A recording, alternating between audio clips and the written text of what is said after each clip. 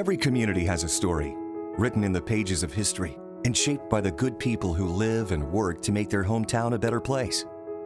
And over the years, the story of Ocala has taken shape.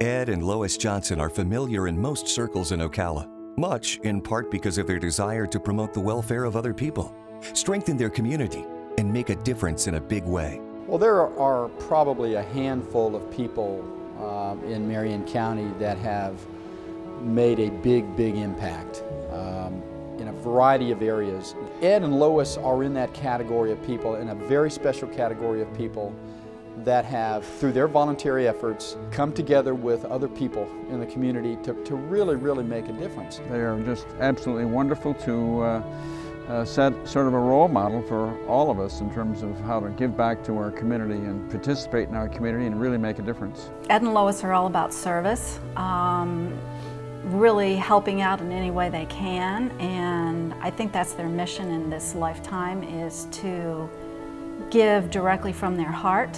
While the footprint of Ed and Lois Johnson undoubtedly can be seen all across Marion County, their love for others and strong desire to make a difference is something that has always been a part of who they are. It's their story, but it's a story that's not about them at all. It's about everyone else. Long before they came to Ocala in the 90s, Ed had two careers. First, as a heroic Army aviator who served multiple combat tours as a unit commander, operations officer, and as a senior advisor to foreign forces. Second, he was an electronics industry executive for many years following military retirement. Lois, a Boston-born Mayflower descendant, made her mark in the lives of young children and college students as a professional educator.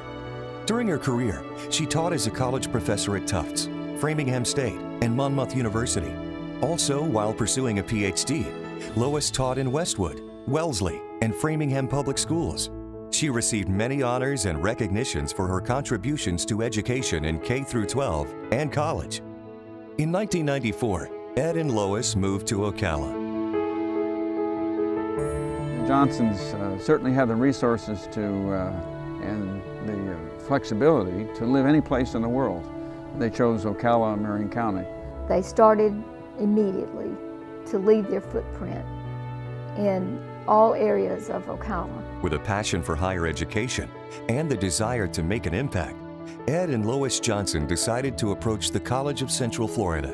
Well, they actually called us and wanted to come in and tell us that they were going to make a gift. So we never turned that down, of course. There were no strings attached to the gift. I mean, they wanted to, they had done their research within the community, and they were decided that they were going to support 3 or 4 different charitable organizations. But the Johnsons' involvement wasn't just monetary. Ed agreed to serve on the CF Foundation Board as chair of the Budget and Finance Committee, Investment Committee, and Major Gifts Committee. Lois served as chair on the Interview Committee.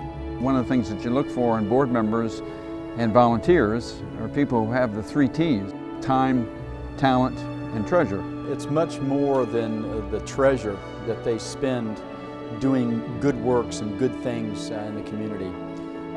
They get involved. They give of their time. They've not just talked about it, they have been doers. By 2000, Marion County was booming. The population was on the rise.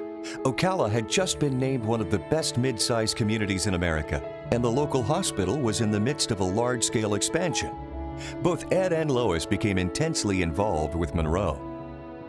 Today, if you visit Monroe, it's likely you'll pass through the Ed and Lois Johnson lobby located on the 2nd floor. Well, one thing that I will always remember about Ed and Lois is the passion that they have to make a difference in the community. And they have done that in immeasurable ways over a number of years. They have always been there in our community over the years, whenever there's been a need. And when they're not making donations, organizing large-scale events, or running committees, Ed and Lois are busy supporting and mentoring those who are. When I became president of the Royal Dames, she was my 2nd vice president, and never had a role like that in my life. Really took me under her wing, and that's where I'm going to say my little Ed came into play as the power couple they are, helping me and assisting me with everything I needed to do. In 2008, the Marion County Humane Society and Marion Cultural Alliance were partnering on a certain fundraiser campaign. The project was called Barkitecture, and it had the potential to raise thousands for the organization if they could get the right people involved. That's when Lois got the call. And with a soft side for animals, she agreed to serve as chair and organize the entire event. And so they had people build dog houses, and they were huge. I mean, they were gorgeous, and each one had a theme, and a lot of the architects in town took part. And they sold for a lot of money. That night, the organizations raised a total of $346,000, far exceeding everyone's expectations. She's very organized, and if she has a project going, you know, that she's going to touch base with all the members on her committee. She keeps everything, you know, organized to a T. They could find a lot of other things to do with their time, but they've actually chosen to make this community their own. Ed and Lois Johnson have made it their mission in life to make a difference in the lives of others. They've impacted the life and culture in Ocala, Marion County in ways that cannot be measured. And they've created a legacy of giving that has become a major part of the story of Ocala, a story that will inspire philanthropy and goodwill in this area for generations to come. It's not just about giving money. It's about giving your time, your knowledge, your skills. Like I say, behind the scenes, they do more than you can imagine. Ed and Lois, on behalf of the March of Dimes organization and everyone in this community, thank you.